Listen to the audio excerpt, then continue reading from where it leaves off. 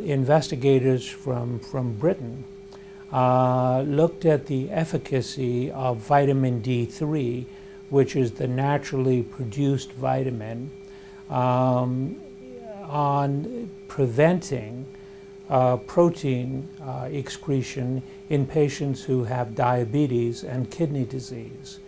So many of these patients were at a point where their kidneys had begun to fail, but had not failed to the extent that they required dialysis. So these were people with kidney disease as a result of diabetes prior to the initiation of dialysis.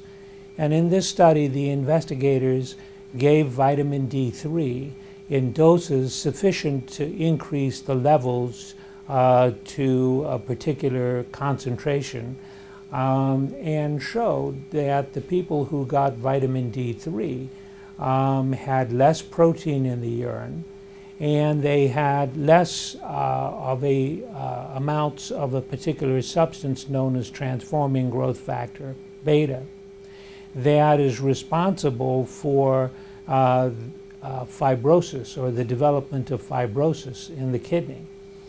It was a small study, and it's not entirely certain that this can be extrapolated to large groups of patients, but it does suggest that among non-smoking diabetics, there is a beneficial effect of giving vitamin D3 in preventing the progression of kidney disease, or certainly in preventing an increase in protein excretion and the formation of this substance that causes fibrosis or scarring in the kidney.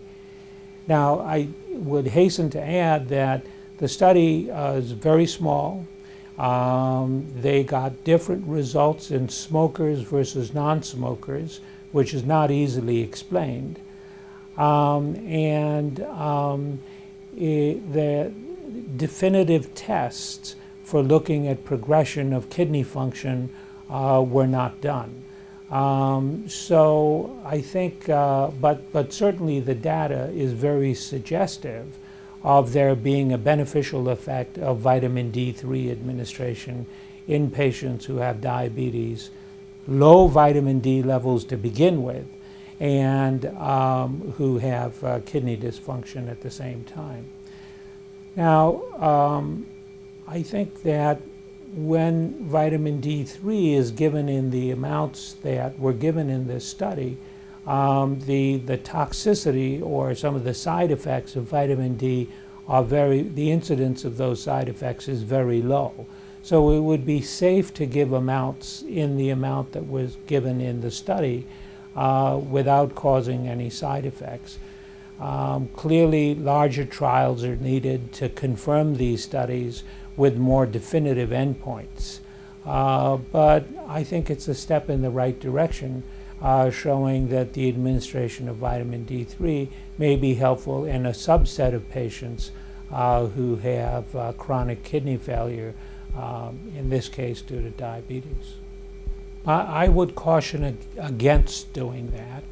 I think that if someone has diabetes and chronic kidney disease, they should see their doctor, who could then measure the levels of a vitamin D metabolite in the blood called 25-hydroxyvitamin D.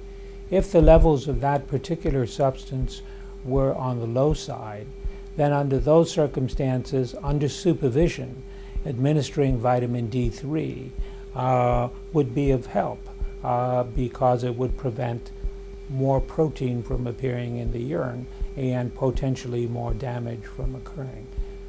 The problems with giving indiscriminate vitamin D in doses that can cause calcium and phosphorus to rise is that elevation in calcium and phosphorus can further damage the kidney, and so this has to be done under supervision.